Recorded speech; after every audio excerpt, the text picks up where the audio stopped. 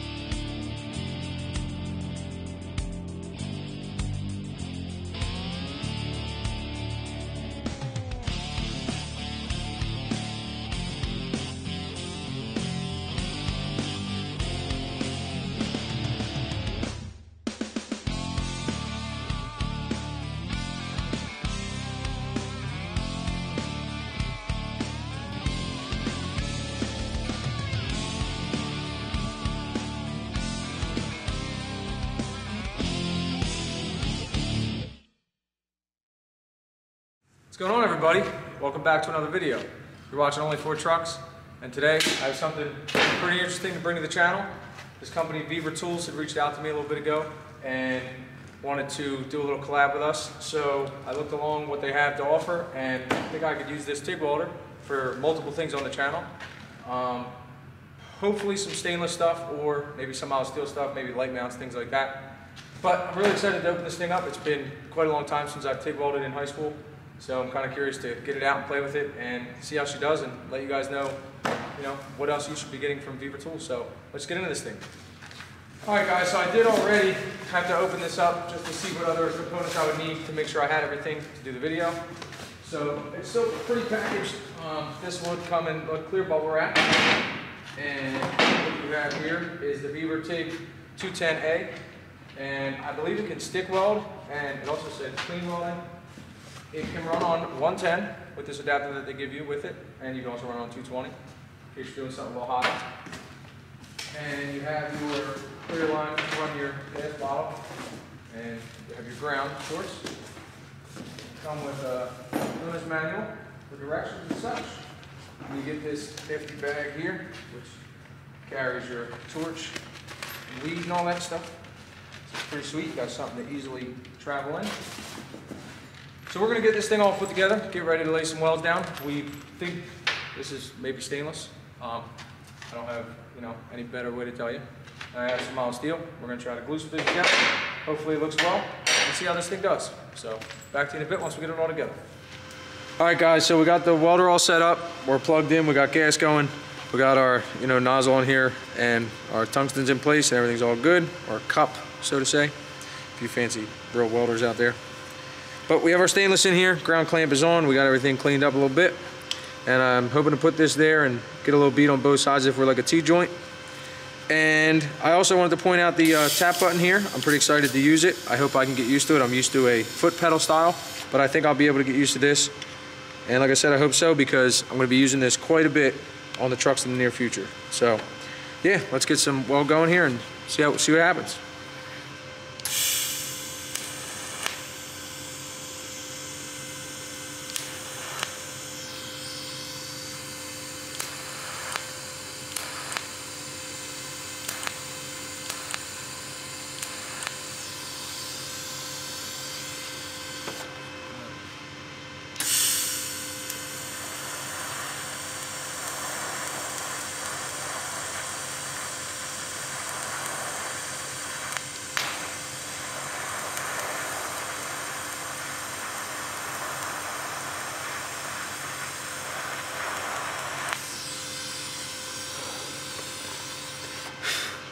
So it started off a little hot. I think we have the machine up a little too high there. And it's been quite a while, but we'll see what that looks like once it cools down. And hopefully I have a tiny bit of an idea what I'm doing. It was pretty hot though. So that's what I'm working with here, guys. I don't think it looks too bad. I definitely believe I was a little too hot. But overall, I mean, this thing was melting that metal really well. So far I'm very pleased with this welder. Just the first little bead there. I'm gonna flip this thing around and try again on a colder setting, and hopefully I do a little better here.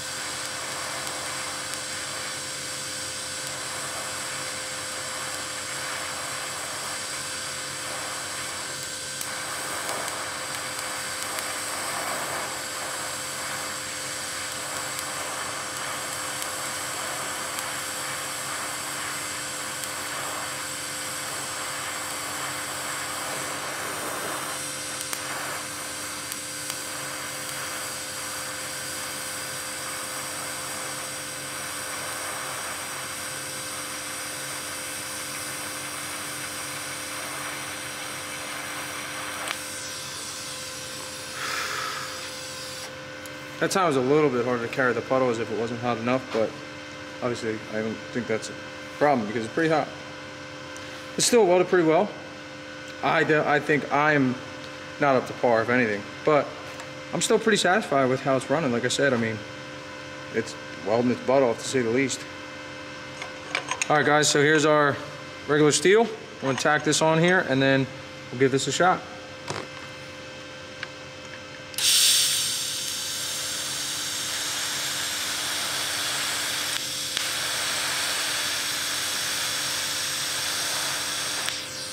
I think we need a lot more heat on that deal before we can tack it.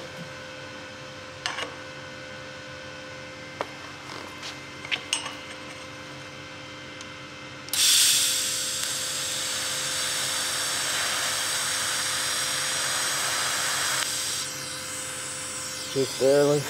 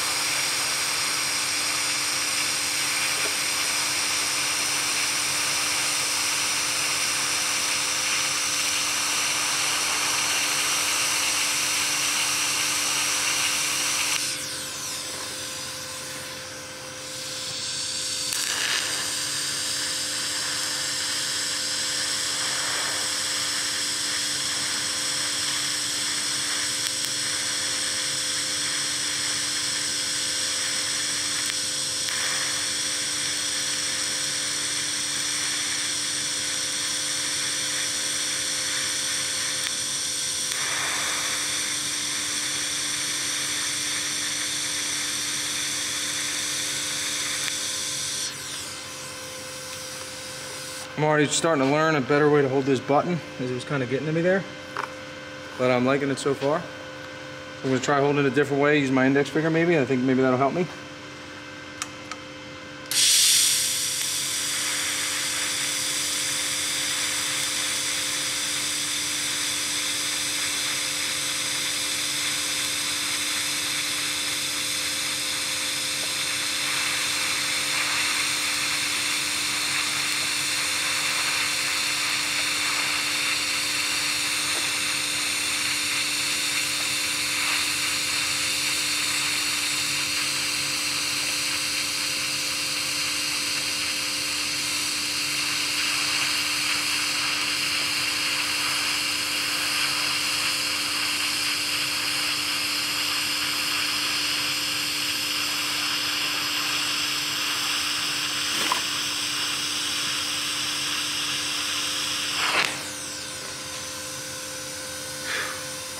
Getting hot. But guys, I mean, this thing is really welding nice. I need some practice myself. I'm not doing too well with keeping my hand really steady and sliding. Kind of struggling with that a little bit. It's been a long time for me, but I mean, it would hold. It's working, and I think it looks pretty good too if I could hold it long enough and stay consistent. I gotta say, guys, this welder's Doing pretty well for me. I like it. Very satisfied. Yeah.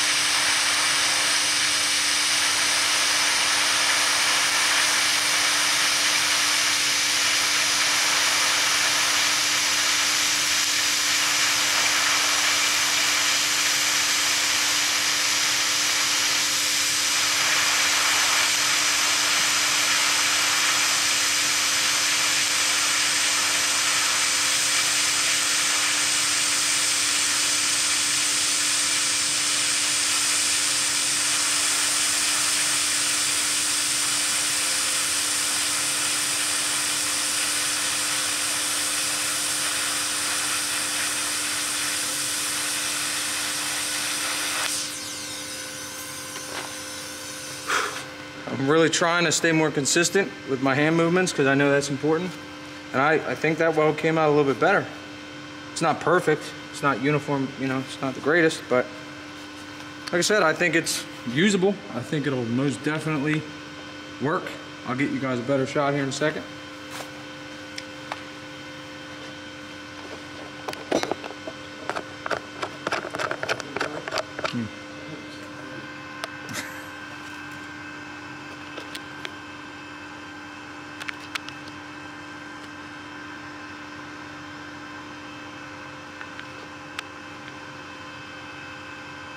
See, I mean, I don't think they look that bad, guys. Sorry if I'm a little shaky, but I think overall it'll work. I mean, this is one weld of its own, you know, and then we have a second weld. I didn't weld in the center there. But yeah, I mean, like I said, get this thing to focus.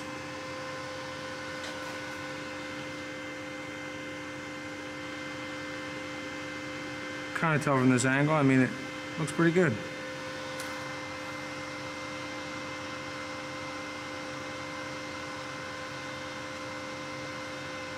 Not too shabby.